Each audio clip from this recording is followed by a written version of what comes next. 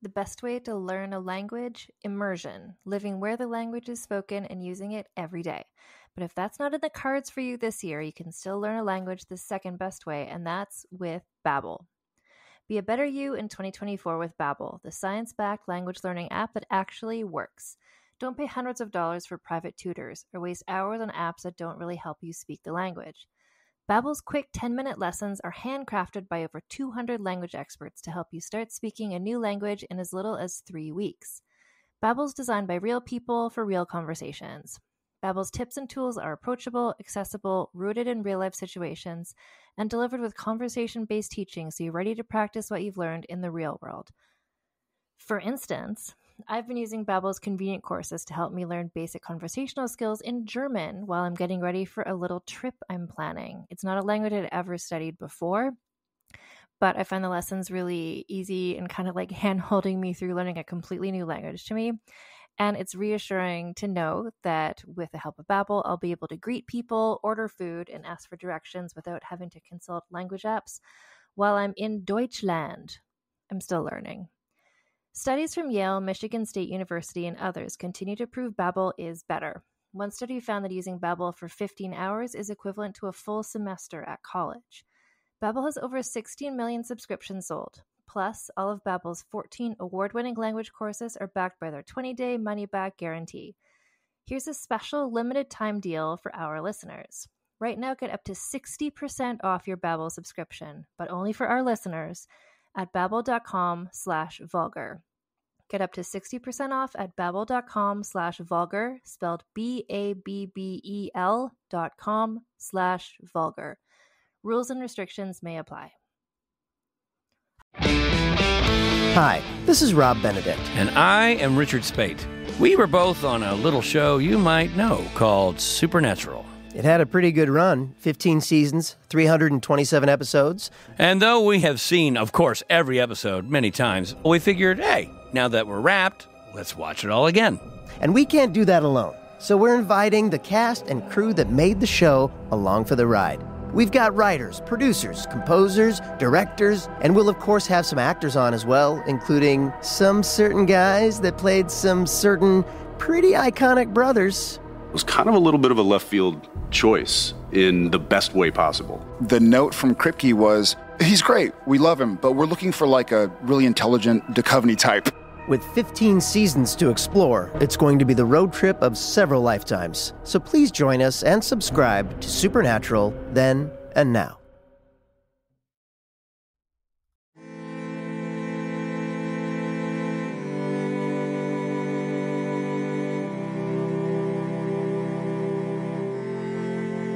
Hello, and welcome to Vulgar History, a feminist women's history comedy podcast. I'm your host, Anne Foster, and today we are revisiting Season 1, Episode 6. So over the past few weeks, I've been re-releasing all the episodes from Season 1, which was 6 episodes long. Can you imagine? Can you imagine me doing a 6-episode season at this point? I mean, no spoilers, but the next season I'm working on is going to be at least 20 episodes long. Each one an hour and a half, but I'll give you some clues as to what that's about afterwards. Anyway, today we are looking at the episode about Lucy Percy Hay, who was a lady spy, which is to me the coolest kind of spy. Because I like the whole thing about like underestimated, like women in a society where they're underestimated, using that against people so they can like do sneaky things. It's a vibe. It's a trope, if you can call like actual people and what they did a trope. One of my favorite things.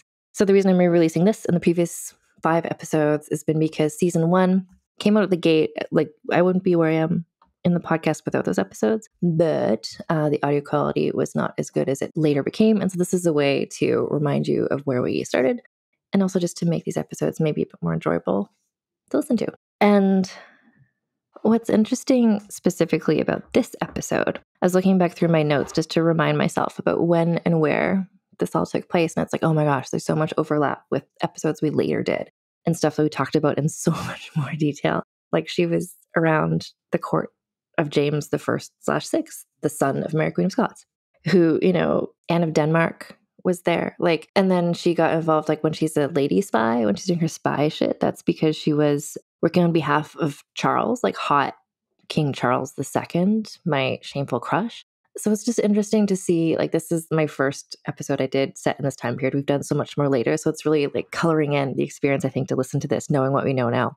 Also, I had forgotten that George Villiers is involved in this story. George Villiers, who, I'm not sure what the release date is, but there's that new Julianne Moore series coming to Starz called Mary and George, which is about the two of them. She's the mom, and then George Villiers is her son, and about how she sort of like pimps him out to James, King James, and how maybe they then murder King James. Like in this episode, I say like, oh, and then James died, and then here's what George Villiers did. But this is the TV show suggesting like, what if George killed him?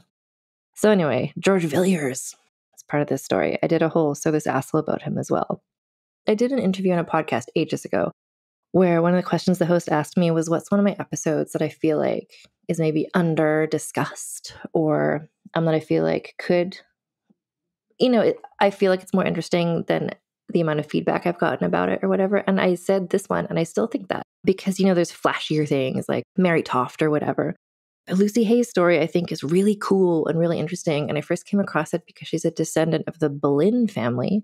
And there's just like in every generation, someone of the Boleyn family was just like the it girl at royal court. Also, not to mention the fact that she was kind of mentored by Tits Out Frances Howard, the first one. Anyway, it's a story with so many connections to so many other things. Like one day, somebody might choose to listen to all these like British history episodes of Vulgar History in chronological order to see like who was around when who else was around. I have sort of a spreadsheet, but it gets convoluted. Anyway, Lucy Percy Hay. I love this story. I love to shine a spotlight on it again. And so I hope you enjoy listening again for the first time to the story of this, my favorite Renaissance era lady spy.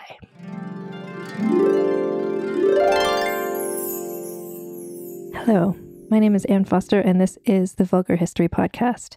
This is a feminist women's history comedy / storytelling podcast. And today I'm really excited about the woman who I'm going to talk to you about, not just because there's going to be an unexpected crossover moment with a previous person who we've talked about on this podcast, but just because this is a woman who so much exemplifies what we've been looking at all season long, which has been the phrase that's become an aphorism, really, which is that well-behaved women seldom make history, which is, as I've discussed in the other podcasts, but maybe you haven't heard them, or just you could use a reminder. The historian Dr. Laurel Thatcher Ulrich said this statement in a paper she was writing about Puritan burial rituals or something like that in the 1970s. And instantaneously, it became just sort of a catchphrase for women's history in general. And what she was saying, Laurel Thatcher Ulrich, is basically there's been so many people throughout all of history, all different genders, who we don't know about for various reasons, because of their marginalizations, because of who is in power and who is writing things down. But in the Western canon of history, which is what I've been researching mostly to this point, women show up far less than men do.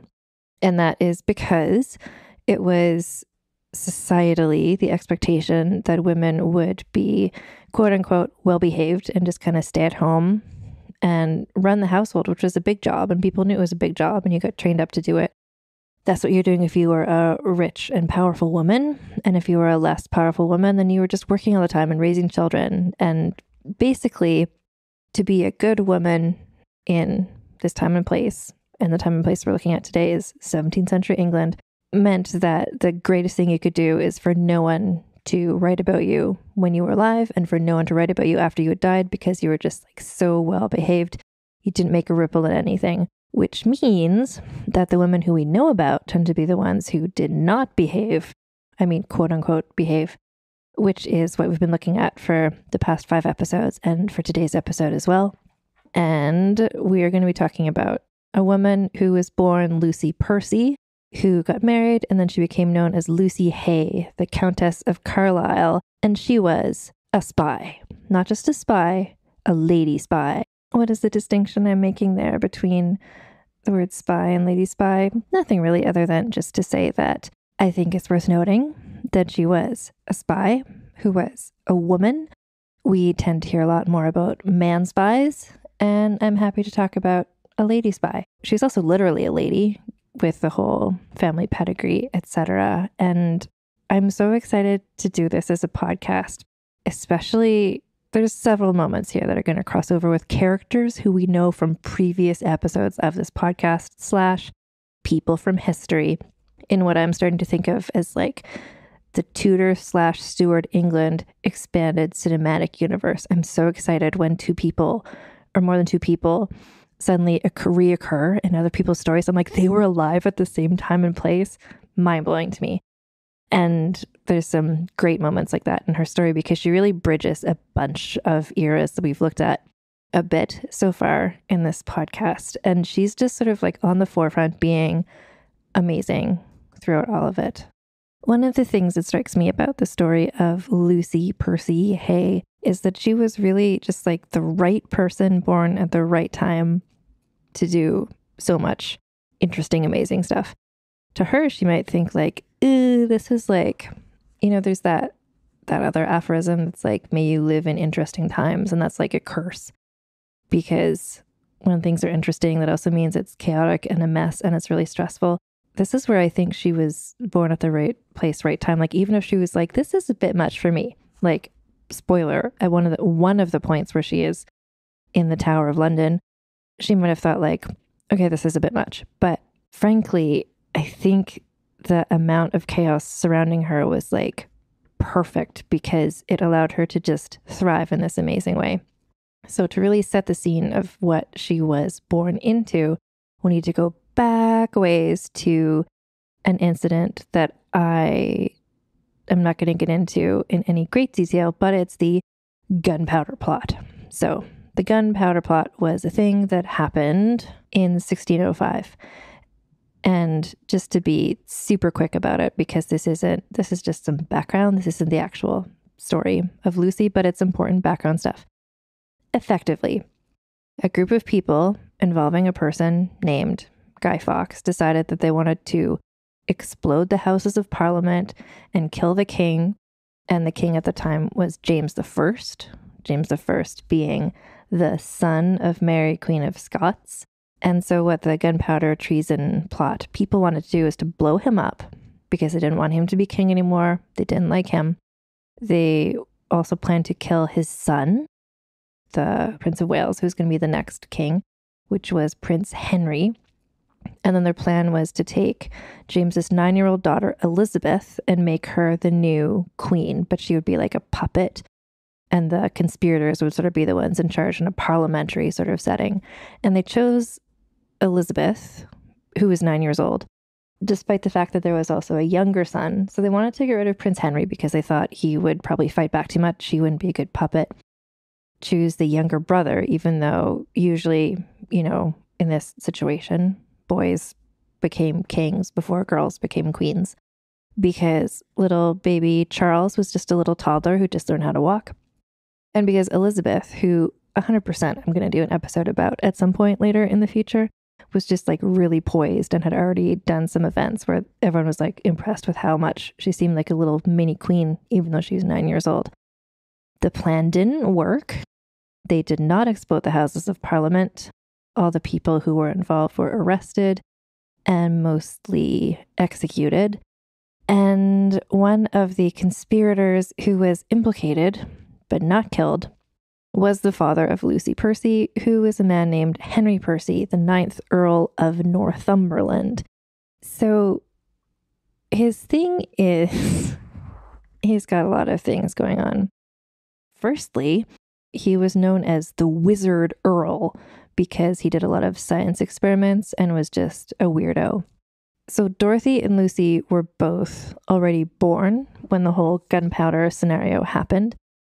Lucy, who's our main character today, so she's born probably around 1600, so like 5 years before the gunpowder plot. She has a slightly older sister, Dorothy, who was born probably a year or two earlier. And I mentioned Dorothy as well because the two girls they weren't twins, but they were so close in age and their lives were really, really connected all the time. And there really is sort of like Jessica Elizabeth Wakefield situation where Dorothy was very much the sort of like quiet, nice person who kind of the well-behaved, and Lucy was just sort of like this 17th century Jessica Wakefield type person who I'm so excited to tell you about. But basically, there were these two girls. They also had two younger brothers whose names were Algernon and Henry. But basically, in the year 1605, gunpowder plot happened. Their father was involved in it. But the thing is that he wasn't directly involved in it. So he was charged with knowing about it and not notifying the authorities, but not of actually having done anything. So he wasn't executed. Instead, he was sent to live in the Tower of London, where he was put in jail for 16 years. And he was really rich. This is a sort of situation where we've had a couple people like this in the podcast before, where you're a rich person and you're in the Tower of London. It's not like, oh no, I'm in a jail cell and this is miserable and horrible. It's more like, okay, I'm rich, I'm in the Tower of London. So what I'm going to do is I'm going to pay off all the guards. I'm going to build this all up so it'll be like this luxury apartment for myself. I'm going to have servants. I get to go stroll around the grounds every day. And he's the wizard Earl, so he's like also doing his science experiments, etc. So this is the situation. He's off being the Tower of London, just kind of, I don't know, like living his best life. Meanwhile, his 4 children, so the 2 daughters, Lucy and Dorothy, and their brothers Algernon and Henry, are off sort of, being raised by effectively a single mother. Their mother's name, also Dorothy. Oh, side note. So their mother is Dorothy Devereux, who I need to, just so we get the lineage straight here, was the daughter of Lettice Knowles, great-grandnieces of Anne Boleyn. And so there's this family, just like every family, sort of like, again, to take it back to Sweet Valley High. If you've read or are familiar with the Sweet Valley High sagas, which are these amazing books I loved when I was a kid, I recommend them heartily to you now. I'll put a link in the show notes. But basically, they're books about how every generation, there are basically these 2 twins who are sort of like Jessica and Elizabeth. And it's like, what were they like in the Roaring 20s? What were they like during the Great Fire of San Francisco? Just every generation, the same situations kept coming up time after time, and they kept not working out right, or whatever. Sometimes they did. In the Anne Boleyn family lineage, it's like every generation there was some sort of Anne Boleyn type person who was just like amazing and took the world by storm. And in this generation, that person was Lucy. So her father is in jail. Lucy and her siblings are just kind of being raised basically free range, which was the style at the time. If you were rich, you just sort of like let your children, they go to classes and stuff, but their mother wasn't like hands-on with them or whatever. And also the thing is that her parents did not like each other very much because the wizard Earl was, as it turns out, a nightmare person. And so his wife, Dorothy, she was kind of better off without him, basically. Like, she half-heartedly would sometimes like write some appeals to the monarch being like, can you maybe let him out of jail or whatever? But she didn't. She was kind of better off without him. The 2 of them were just sort of, really the situation worked well for them, basically. And so Lucy and Dorothy would go to visit their father sometimes in the Tower of London / his luxury apartments he had made for himself there. And this is kind of what was going on in the world for the first part of everybody's lives. So the thing is that Lucy and Dorothy were sent to court to be, presented as young, eligible young women. And the thing is, they were both gorgeous. Like, sometimes you hear that about people from history and you look up their portraits, and without the context of their personality or their charisma, you're like, okay, sure. But like, with Lucy and Dorothy, especially with Lucy, you're just like, oh man, like, she is gorgeous. And so she totally took everybody by storm. They're all just like, who is this woman? She's amazing. She's 18 years old. We all adore her. She was like immediately sort of the queen bee. And she fell in love with a man whose name was James Hay, who is older than her, but was also like super stylish. He was like, he would wear the most interesting outfits. And this was a time when both men and women just wore like huge balloon sleeves, like lots of colorful things. He was just this fashion plate, like super popular guy. She was this gorgeous 18-year-old woman, and they fell in love, and she decided she wanted to get married. And her mother was like, sure, whatever, because whatever. But she needed to get her father's permission. So meanwhile, Dorothy also had a man who she wanted to marry. I think Dorothy actually had married someone. So Lucy and Dorothy went to their father to just be like, surprise. And the wizard Earl was not a fan of what was going on. I mean, Dorothy had already gotten married, so he couldn't really do anything about that. But Lucy, he was just like, ugh, I don't want her to marry a Scottish person because he was racist against Scottish people. There's a quote where he said, I cannot endure that my daughter should dance any Scottish jig. And also he just didn't like her choosing her own husband, etc. So while they were visiting, he was like, great, Dorothy, can you just like step outside for a minute? And Dorothy did.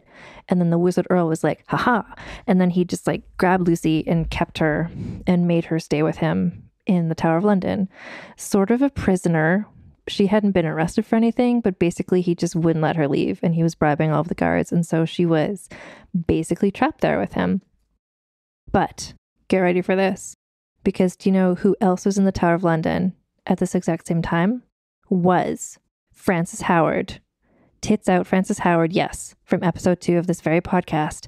The confessed murderess, the woman who faked her hymen virginity test when she was trying to extricate herself from this marriage she didn't want to be in anymore. The woman who assembled a team of like 6 people to murder a man who were getting in the way of her marrying another man. Frances Howard, necklines to her waist. She's in the Tower of London at the same time. When I read that, I was just like, what is happening? So the Wizard Earl is in the Tower of London being rich. Frances Howard also in the Tower of London being rich. They're both just basically living in like luxury apartments. They're like they're not roommates. They're like neighbors in the Tower of London. And the Wizard Earl was like, you know what? Frances Howard is like such a sophisticated, gorgeous, interesting person. I like her so much. Like he would write letters to his wife being like, you know who's great? Frances Howard, this woman who is in jail with me. She confessed to murder. I really admire her. So when Lucy was there, 18 years old, and the Wizard Earl was like, okay, I really want my daughter to like stop being so headstrong and like become like a better, more fancy person. You know who she needs as a mentor is Frances Howard. He got Lucy to spend time with tits out Frances Howard because he thought Frances would be a good influence on her, which is just like great. This is like passing of the torch from like one it girl to the next.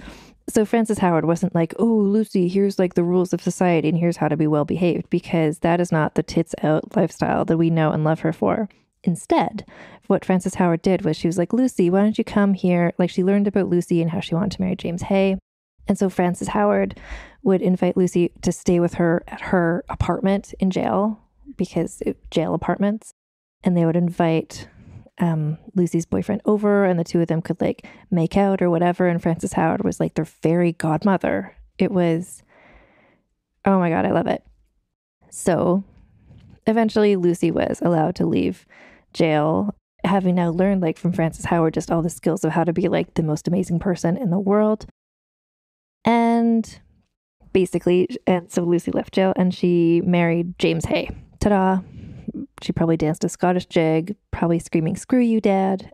And instead of just being the daughter of this disgraced gunpowder plot person, she was this fancy lady. And so everybody loved her even more for this. The two of them, they wore these amazing outfits, like flamboyant, gorgeous. Her personality was written about as much as her immense beauty. She was like sassy, sarcastic, just like living it up. James Hay was like the most dapper of all the men there. Like everybody just worshipped them. At this point, the king he really liked Lucy's husband, James Hay. And so James Hay got the job of groom of the stool, which sounds like not a great job, but in fact is a great job.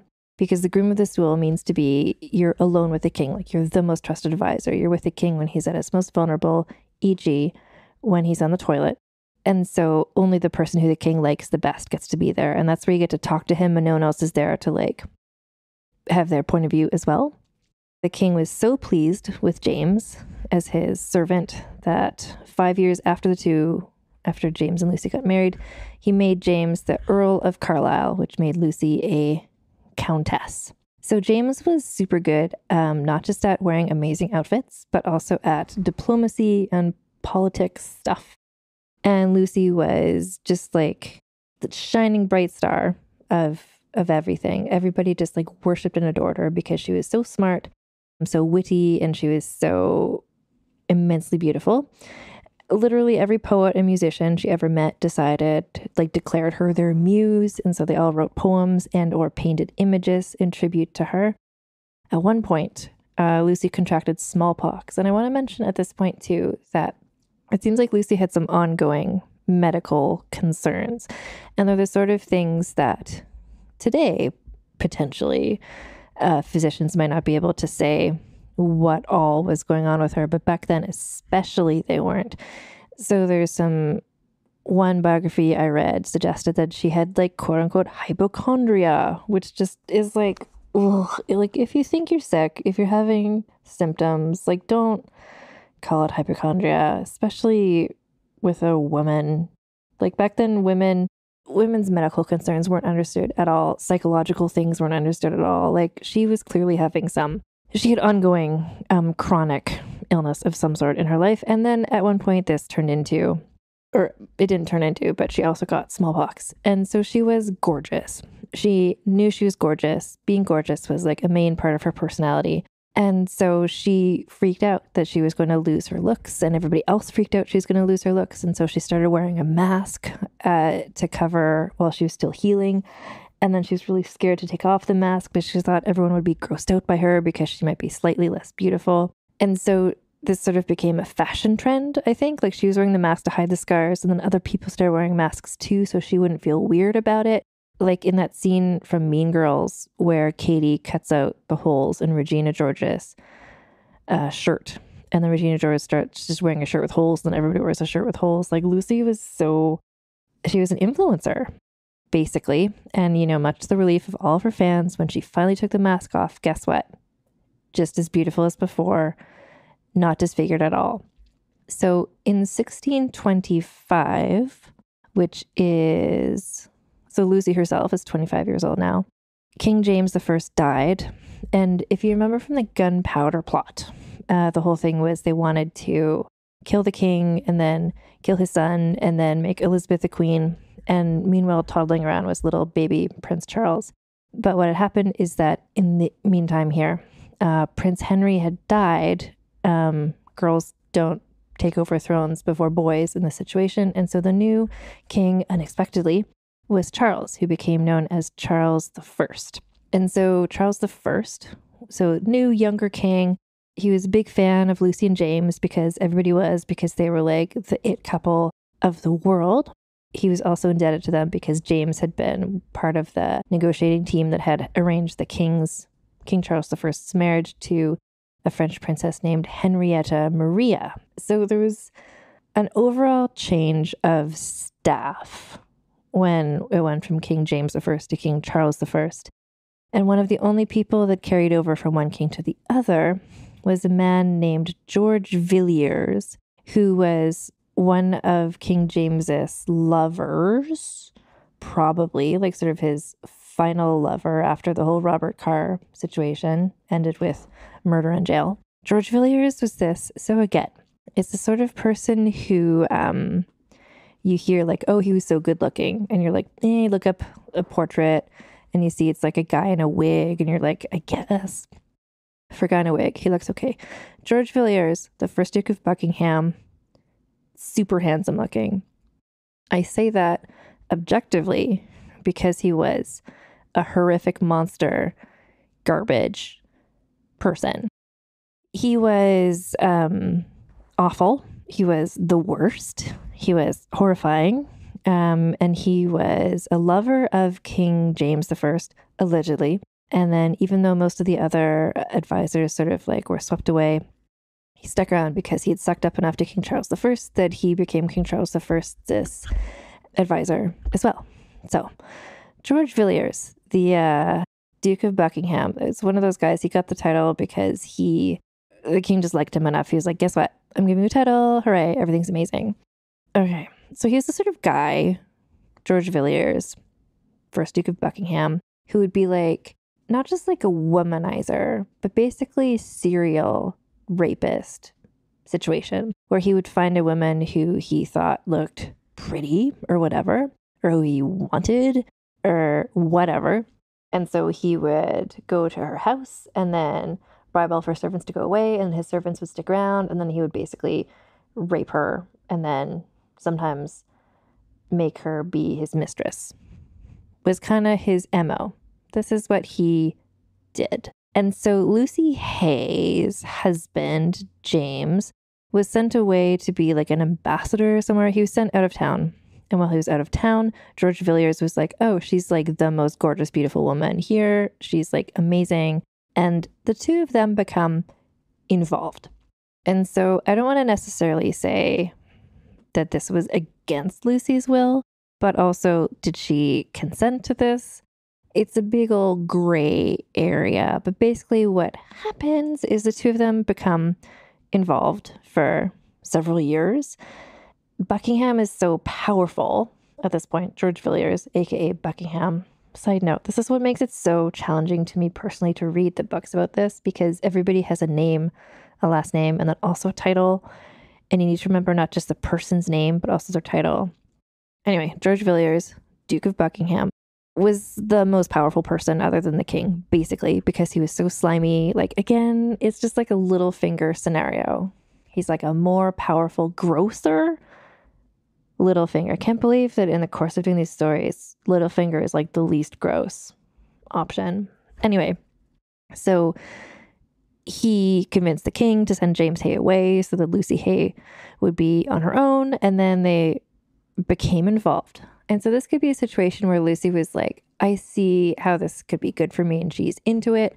It could be a situation where Lucy is like, well, this is happening, might as well make the best of it. I'm not sure. But basically, the two of them become involved, and because of their involvement, Lucy gets some benefits to her personal life.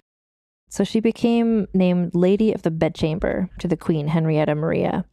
And this is like the woman version of Groom of the Stool. So it's basically the highest role a woman could have at court. And Lucy and Henrietta Maria did not always see eye to eye, but they became quite close.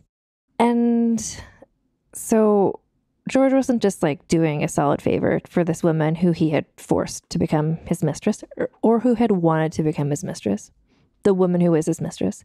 And now we're just going to take a break for a word from our sponsors.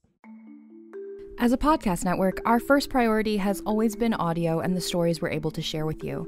But at Realm, we also sell some pretty cool merch, and organizing that was made both possible and easy with Shopify. When you think about successful businesses like Aloe or Allbirds or Skims, an often overlooked secret is the business behind the business that makes selling and, for shoppers, buying simple. For millions of businesses, that business is Shopify. That's because nobody does selling better than Shopify. It's the home of the #1 checkout on the planet. And the not-so-secret secret that's definitely worth talking about is that Shop Pay boosts conversions up to 50%. That's more happy customers and way more sales going. If you're hoping to grow your business, your commerce platform better be ready to sell wherever your customers are scrolling or strolling, on the web, in your store, in their feed, and everywhere in between. Businesses that sell more, sell on Shopify. Upgrade your business and get the same checkout we use with Shopify. Sign up for your $1 per month trial period at shopify.com/realm, all lowercase. Go to shopify.com/realm to upgrade your selling today. Shopify.com/realm.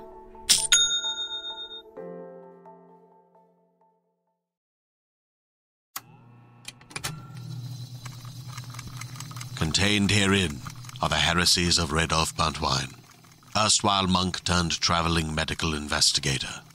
Join me as I study the secrets of the divine plagues and uncover the blasphemous truth that ours is not a loving God, and we are not its favored children. The Heresies of Redolph Buntwine, wherever podcasts are available.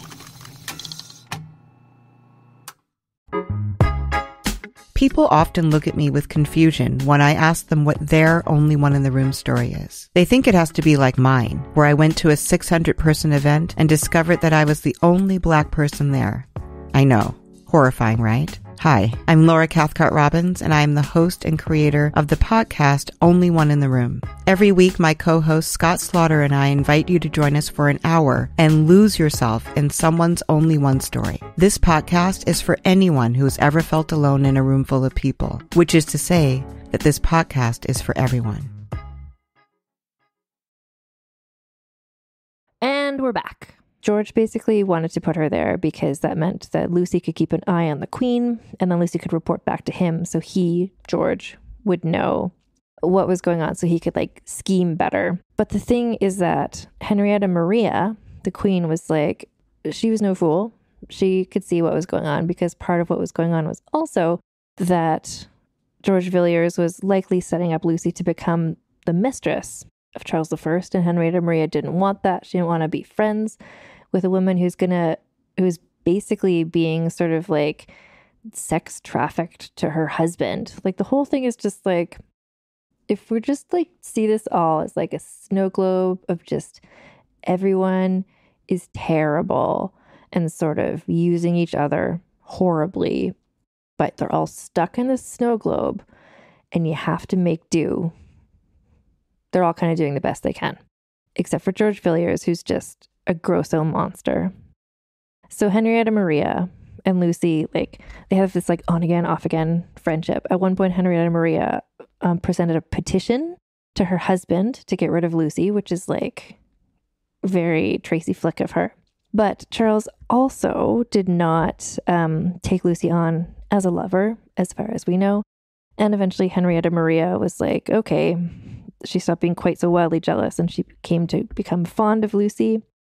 And so, this sort of was only good things for Lucy, because being the best friend of the Queen meant that she got to continue to be just the gorgeous, most popular woman at court, inspiring yet more poets and musicians to write odes to her and to adore her. So we're going to get to the spy stuff real soon, but just bear in mind that this is just Lucy Hay living her life. She's just so smart and so capable and so interesting. And she's not really given any outlet to use her talents except just courtly intrigue. And she's being the best at courtly intrigue. She's becoming best friends with the Queen. She's sleeping with George Villiers.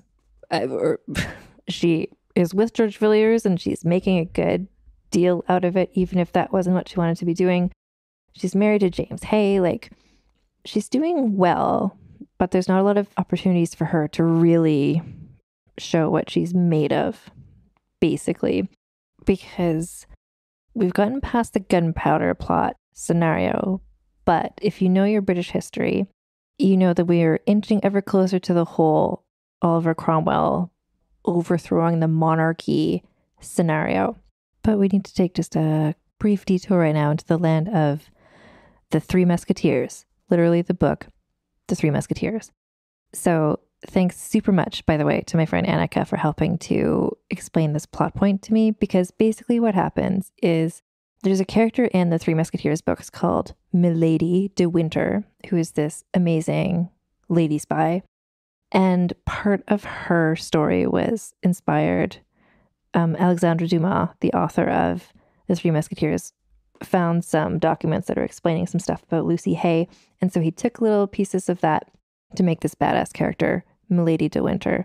And the main thing that he borrowed from Lucy's legend is a story that, because there's already a thing called the Affair of the Diamond Necklace, we can't call it that. That's a past episode of this podcast. You can learn about that. That's the whole Jean de la Motte situation. Lucy and George Villiers are lovers, but George Villiers is not monogamous in his being lovers with her. He's also married to someone else. He's just overall scum of the earth, dirtbag guy. And he also had a huge crush on the French queen, who is named Anne of Austria. And so Anne of Austria was into it. And so she gave George, this is where it gets a little confusing, a diamond necklace, I think. So the French king gave Anne of Austria this diamond necklace that was comprised of 12 jewels. And so in some translations, it calls it 12 studs.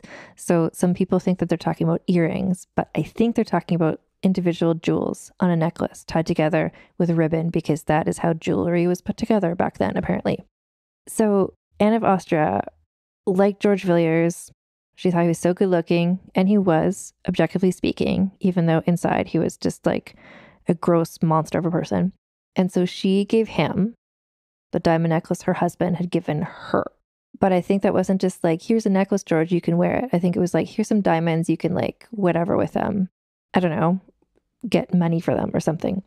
Anyway, so this part is unclear to me as to what is true and what is just part of the Three Musketeers story. So I'm going to like exclude the whole Cardinal Richelieu of it all, because I don't 100% understand what his dealings were in the actual real life story. But in the actual real life story, what happened is that allegedly Lucy was tasked with getting the diamonds back from George to return them to the Queen so that the king wouldn't find out that the Queen had given them to George.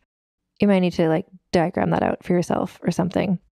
So basically Lucy, who is just like this kind of bored woman with like these amazing spy skills and nothing to do with them, she's like takes on this job to steal these diamonds back from George.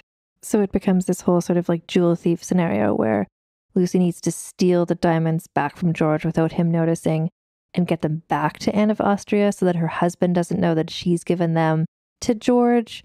It's all sort of like she needs to steal the diamonds from one place, bring them back to another place. And who knows if it happened or not, because this is the other thing about researching a woman in history. There's not always a lot written about them, but when you're researching a woman who's also a spy, who's really good at being a spy, a lot of what she did is extra not written down. She allegedly was able to return the diamonds back to the Queen, and this was all a similar thing is a major plot point in the novel The Three Musketeers, which was written like 200 years later. So Lucy's clearly keeping herself busy, what with her lover, potentially other lovers. I want that for her, but who knows? And then she becomes a widow in 1636. So she is aged basically 36 years old. And she is super rich because her husband had been super rich. And now she doesn't have, I mean, not that he was really cramping her style that much, but now not just men looking to be her lover, but people who wanted to maybe marry her were sort of rolling in. And this is where things are, like if we're doing a countdown to the whole overthrow of the British monarchy, like it's just getting closer and closer. Like all the little chess pieces are all coming into the right places. So one of the men who became one of her lovers, allegedly, was a guy named Thomas Wentworth, who was part of the House of Parliament. And so everything was already pretty us or them vis-a-vis Parliament at this point. Effectively, and this is not a part of history I've studied very much at all, but from what I understand, the royal family to this point in England had been very absolute monarchy. Like they got to decide everything, and the Parliament just kind of like stamped and was like, sure, that's great. But the Parliament wanted more and more powers, and the king wanted to not give them the powers. And so there were these two factions. There were the people who supported the Parliament and the people who supported the royal family. And so at this point, Thomas Wentworth, Lucy's latest lover, he had been pro-Parliament, and then he switched to pro-royals. And that's the other thing that makes studying this situation confusing, is people flip-flopped around quite a bit. But basically, being pro-royal family became an increasingly unpopular way to be, and eventually Thomas was arrested and sentenced to death. Lucy kind of saw which way the wind was blowing, and so she just sort of delicately removed herself from the situation. Because if you remember what happened to her father, R.I.P., the Wizard Earl, he died a bit ago, just living his life. Not gross in the same way as George Villiers, but also just like not a great guy. Anyway, Lucy had seen how her father was sent to jail for 16 years just for being friends with somebody who did something possibly treasonous, so she wasn't going to let Thomas bring her down. So she sort of just like backtracked out of Thomas Wentworth's life. It's kind of like, Thomas Wentworth, what? I don't know that man, etc. And then she took as her new lover, allegedly, her new companion, alleged lover, is basically Thomas's arch enemy, who was a guy named John Pym, who was on the pro-parliament side of things. And so at this point, like, you're just like, she can't stop herself, and it's kind of amazing. So her career as a secret double agent / spy kicks into high gear. She was sharing information from the king to Pym and the other parliamentarians. At one point, crucially, she told them that the king was onto them and he's going to arrest them. And her warning them meant that they had time to escape. So that was sort of, keep that in mind later when we're talking about her significance. So her advance warning allowed them to escape. The English Civil War broke out in 1642, and the parliamentarians were against the royal family. And this was like literally a war in England. So Lucy, at this point, was very much caught in the middle of this whole situation. Because of her relationship with Pym, and because of how she just helped him out, like, it seems like she was more on the parliamentary side than the royal side, but she kind of held her cards close to her chest. Like, even to this day, it's unclear, like, literally to historians studying her now, like, which side her allegiance was truly on. And I kind of think she was just team chaos. She just liked going back and forth and maybe didn't really have an allegiance either way. But basically, as the war progressed, the pro-parliament side, which she had been seemingly a member of for a while, like, basically both sides thought she was on their side pretending to be on the other side, but she was kind of on both sides, kind of on neither sides. And I mean, she's doing stuff like she was writing letters, she was like housing people for secret meetings, she was like writing letters in code, she was using like invisible ink, like she was doing amazing stuff, and she was like fully involved in the whole thing. And so part of why she was able to do as much as she was able to do, all the men were suspicious of all the other men, and no one was really suspicious of the women. And Lucy was known for being clever and beautiful, etc. But she was also sort of seen as this sort of like vain, sort of self-absorbed, selfish person. You know, this woman who wore the mask for so long when she had the smallpox scars, and no one really took her seriously, which she used to her advantage, like all good lady spies. Oliver Cromwell is this guy who, like, King Charles I was taken. His head was chopped off. Oliver Cromwell became the new sort of head of England, but not the king. And his faction was just becoming more and more sort of like fanatically Puritan, and that was just not Lucy's style at all. And so she seems to have like fully decided at this point to become a spy for the team royals. And I totally forgot to mention that well before this was all happening, just FYI, like, this was even before Lucy was widowed. George Villiers was, in fact, murdered by a disgruntled army officer. So if you're just wondering why he isn't in the story anymore, he basically was killed for being a horrible person, FYI. So English Civil War is happening.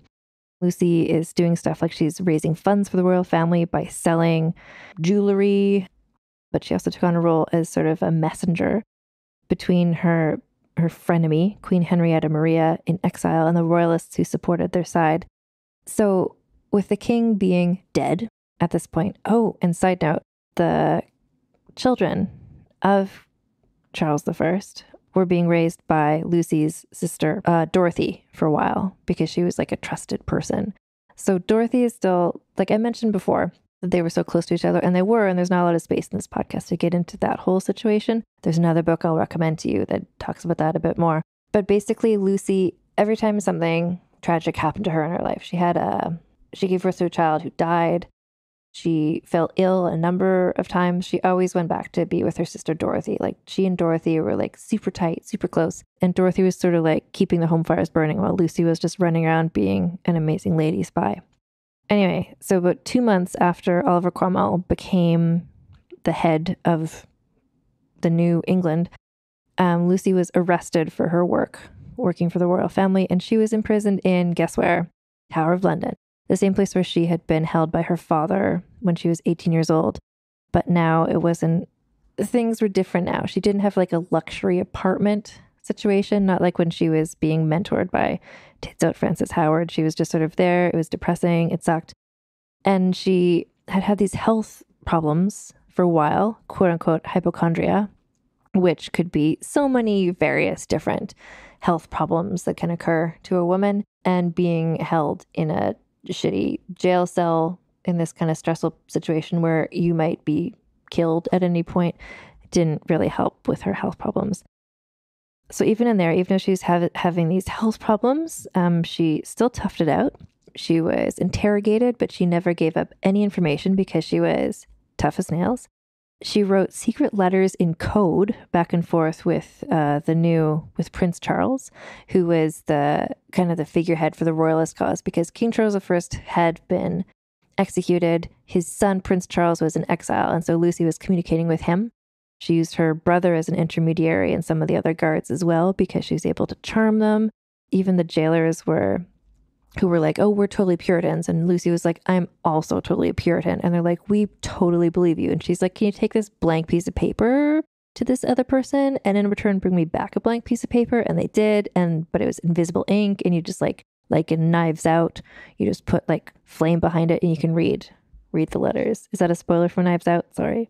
She was in jail for 18 shitty months, but she kept scheming even while she was in there. And she was released from prison basically on parole. At the end of this, she was actually released to go and stay with her sister Dorothy. The country was still under the control of the parliamentarians, but Lucy was at this point just seemingly, I don't know if she's a spy, but she seemed to be supporting the restoration of the monarchy. And so she became even though she just got out of the Tower of London where she'd been for 18 months, and she was having even worse symptoms. She wasn't able to do so much, in the field running around lady spy work, but she did a lot of work behind the scenes, helping arrange things for people, writing letters, etc. And she was instrumental in helping to eventually restore Prince Charles to the throne, where he became King Charles II. So on May 1660 was when the restoration of the monarchy officially happened. And then 6 months later, Lucy passed away, aged about 60 years old. To learn more about this whole situation, which there's so much I didn't have time to get into here because this is just one little podcast, but just trust me, there's lots to know. So there is a book that is called Court Lady and Country Wife by Leda Rose Betcherman, which is where I learned a bunch about Lucy and also her sister Dorothy. And then the book about lady spies is called Invisible Agents, Women and Espionage in 17th Century Britain by Nadine Ackerman. So it's literally about women spies in 17th century Britain, and it talks about Lucy Hay quite a bit, obviously. And it's time to get into the scoring of it all. So, Lucy Hay, scandaliciousness. This is interesting. We've got the 18 years old, going to get married. Her father keeps her in jail, mentored by tits out Frances Howard, gets married, takes a lover, or is taken as a lover, or somehow is able to co-use George Villiers and not be destroyed by him, but actually to use it to her advantage, to spy on the Queen, then takes the 2 parliamentary lovers. Her scandaliciousness is pretty high, I have to say. I'm going to give her, I think, a 7 for scandaliciousness. For scheminess, flat out 10. I mean, she hatched even more schemes than we'll ever know about because she was so good at them. She was a spy, and we'll never find out what she did because she was so good at it. I mean, she all of her schemes, at first it was just sort of high schoolish stuff, just scheming about who will be her lover, or spying on the Queen and stuff, and just wearing the best outfits, etc. I want to mention also, in part of my research, I found out that in around 1620, there was a fashion craze of women dressing sort of masculine, to the point where some women even chopped off their hair in sort of a 1920s moment, like a bob moment. They were wearing leather, to the elbow, sort of workman's gloves with their dresses, and Lucy Hay was all over it. Anyway, she was amazing. Style is not one of the things, but anyway, her scheminess was unsurpassed. I think she had countless numbers of schemes, and it seems like they were all amazing. Significance. Like all good spies, we don't know exactly how many things she did. We do know that she passed along that message to Pym that made it so that the parliamentarians weren't arrested by the king, which ultimately isn't what she wanted because she seemed to switch sides to the royalists. But if she hadn't passed along that message, the royalists could have been stopped, and then the whole Oliver Cromwell situation might not have happened, which was like a pretty substantially important thing that happened in English history. At the same time, she wasn't like the queen of a country who like took over another country or something. But the significance, I think we don't know exactly what she did, but the behind the scenes significance feels pretty high to me. I'm going to give her a 6 for significance.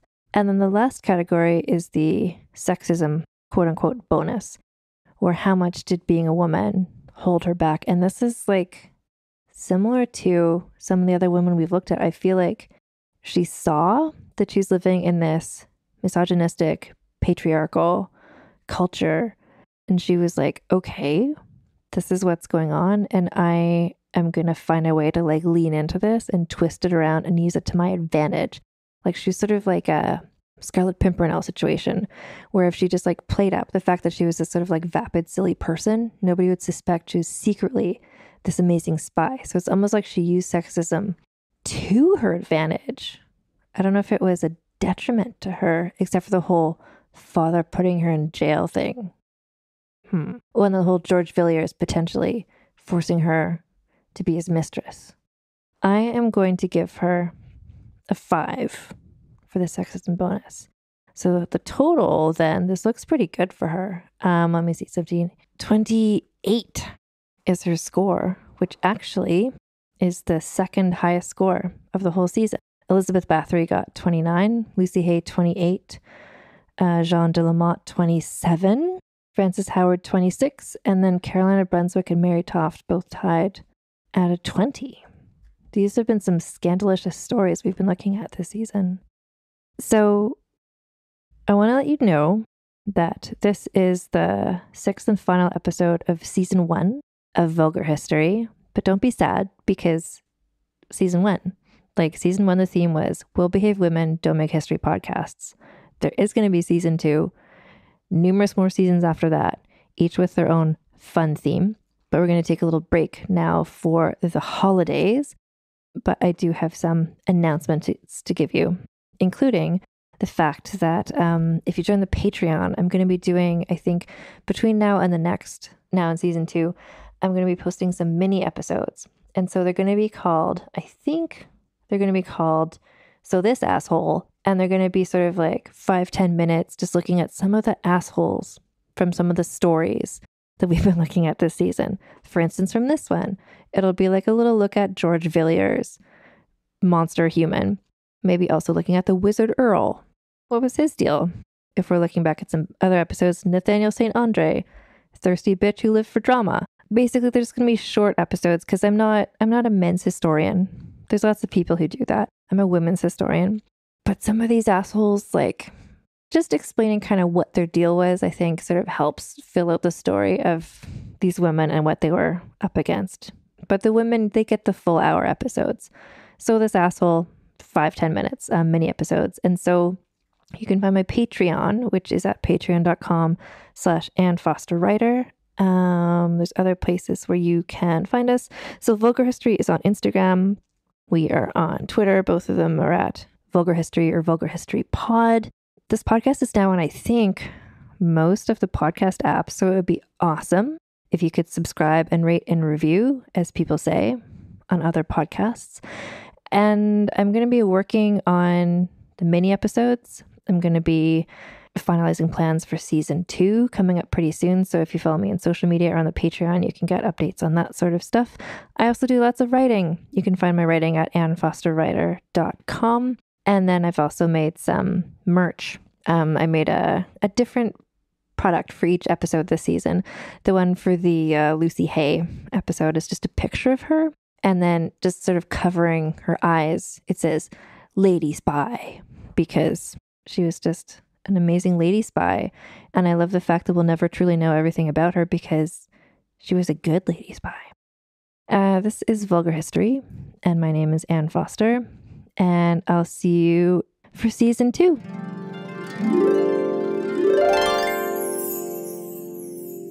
That is the saga of Lucy Percy. And I'm going to let you know, because I promised I would, tell you some super secret, sexy hints about what the next season is going to be. I can't say exactly when it's going to start. Like I've been on a little hiatus and then I'm getting back into it. There's going to be, I told you it's going to be at least 20 episodes. I've told you before it takes place in the 18th century, all kinds of different countries, all different parts of the world and how they interact with each other. Because that was a time in world history where people are traveling more between different places. So there's a lot of countries to talk about and I'm excited. There will be spies in this season that's coming up. And it's going to be coming in probably, I'm going to guess, like spring, late spring. Because my hope and plan for the next upcoming season, which I'm just getting into like super research mode for now, is that I want to get everything prepared ahead of time so that when I do the season, I can just straight through to like 20 episodes or 25 episodes or whatever it is without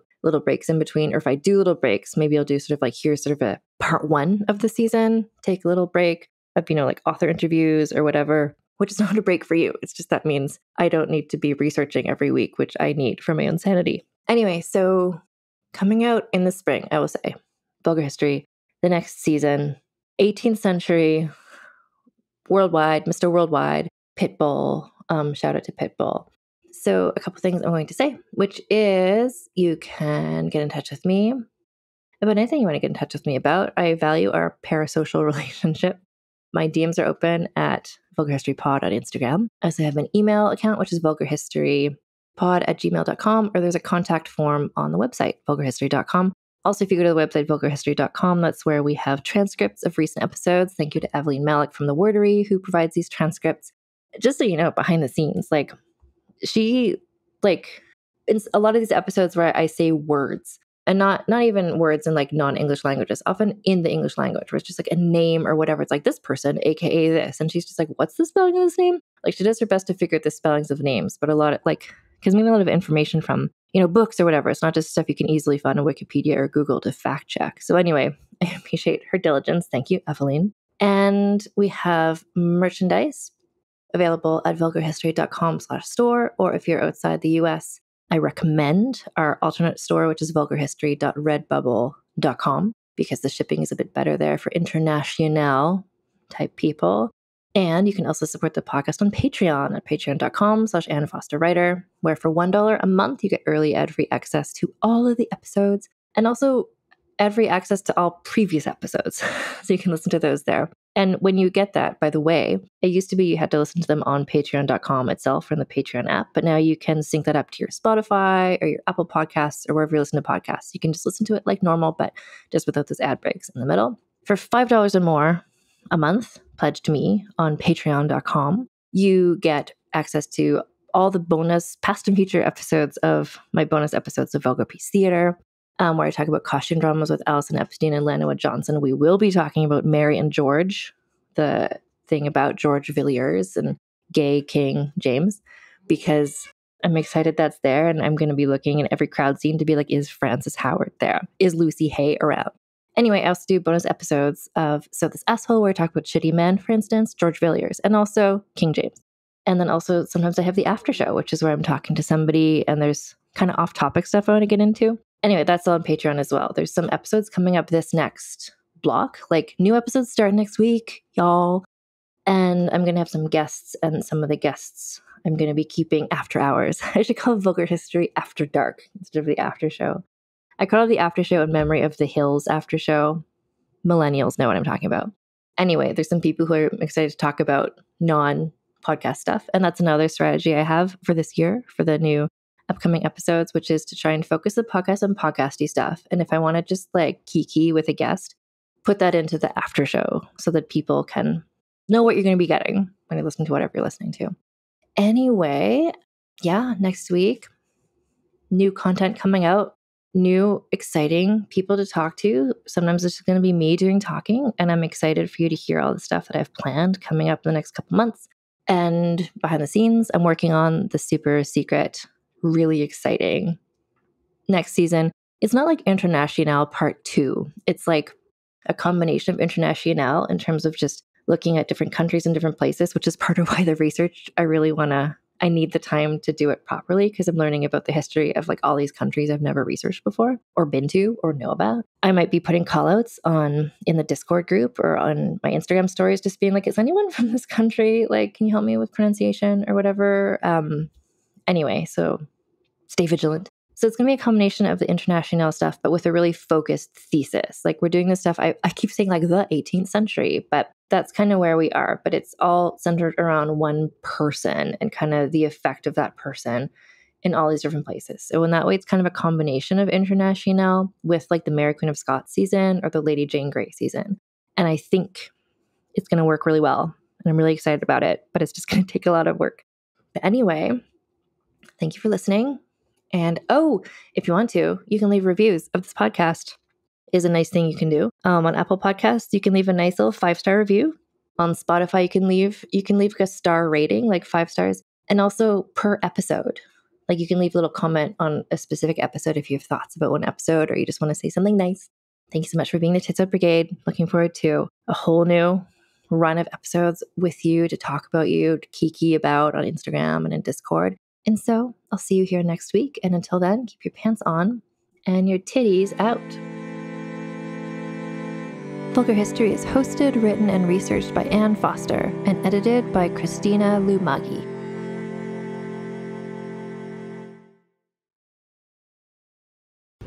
Talmor, Sheshin Marachi. Talmor is my home. My family have worked the land for generations. My gran says the island does not belong to us, but we belong to the island. And we must be ready, for a great evil is coming, and death follows with it. Listen and subscribe to the latest season of Undertow, The Harrowing, a Storyglass production presented by Realm, available wherever you get your podcasts. With your long-forgotten name, we call upon you. We call upon you. In the words of the unspeakable language, we call upon you. We call upon you. By the spilt blood of the wicked, who walk upon this world, sprouting the words of false idols, we call upon you. We call upon you. On the land of the dead harvest, that which brings the earth itself into your service, Yamal, we call upon you. We call upon you. We call upon you. We call upon you. Yamal calls upon you. The Sprouting, a Call of Cthulhu actual play podcast by Blighthouse Studio. Find us on your podcatcher of choice.